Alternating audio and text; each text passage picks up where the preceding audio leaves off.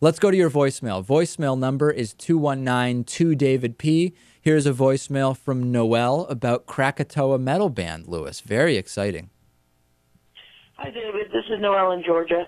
Well, generally, I would agree with your assertion that concerts or festivals that are recent attract a lot of posers. I myself only went to Lollapalooza in 1992 because I thought I recognized the name Red Hot Chili Peppers, and apparently had no idea who anyone else was that was there. I will tell you, I think the reason that this argument failed was specifically involved metal heads. When I mentioned to my husband about Krakatoa, I instantly got quizzed.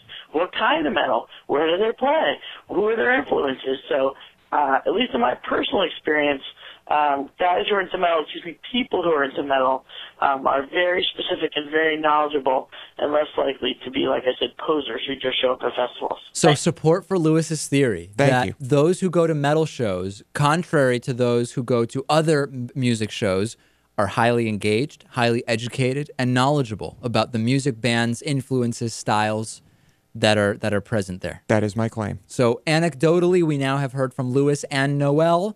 Does two people believing the same thing make it true? That's the question we need to analyze. Very good. And another voicemail about this one following up on the David Pakman tie situation, which I don't find to be much of a situation, really. Hey, David, you do a great job, by the way.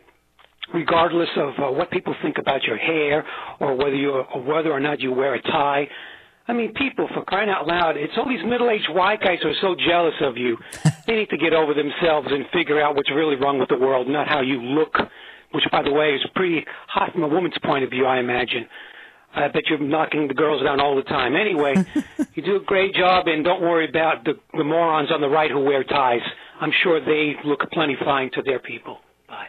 All right, wow. Well, so some positive reinforcement there, Lewis. What do you think? I think we should just do without the tie from now on. No tie. I mean, I thought about going back to the tie. You know, I don't know. I don't know if it's necessary. Okay. I might sprinkle it in a couple times during the week. What about a bow tie? Bow tie, I don't think we're going to have. Okay. Yeah, I don't see myself doing that. Just an idea. The last day is tomorrow for the Indiegogo fundraiser. Please go to our website, davidpakman.com. The bright green banner at the top of the page takes you to the Indiegogo fundraiser. Contribute what you can. We've got perks starting at $10.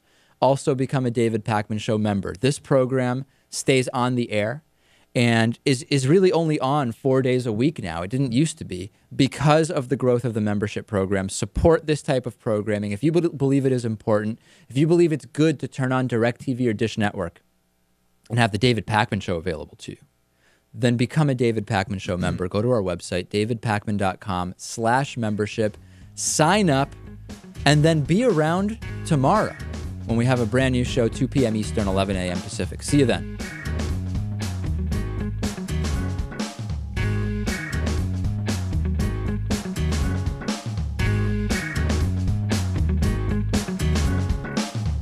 The David Pakman Show at David Pakman.